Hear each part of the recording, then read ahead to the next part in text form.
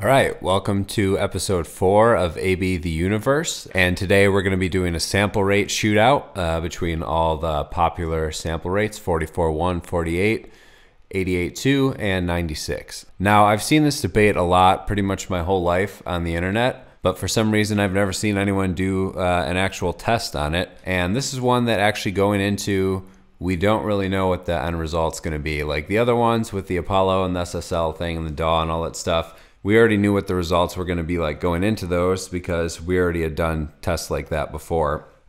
With this one, we've actually never shot this out in a correct way. So if you're unfamiliar with this debate, basically the working theory is that the oversampled rates, 88.2 and 96, will give you a better high-end response, even when they're downsampled back down to 44.1 or 48 for a final release. Now, to ensure this is 100% accurate, we're splitting the same performance into two of the exact same interface, two Focusrite Scarletts, and we've already tested to make sure that they sound the same. There's no problems with one of them that'll alter the test. We're running into the same DAW, because I know some of you complain if we use different DAWs, the same chairs, the same outlet.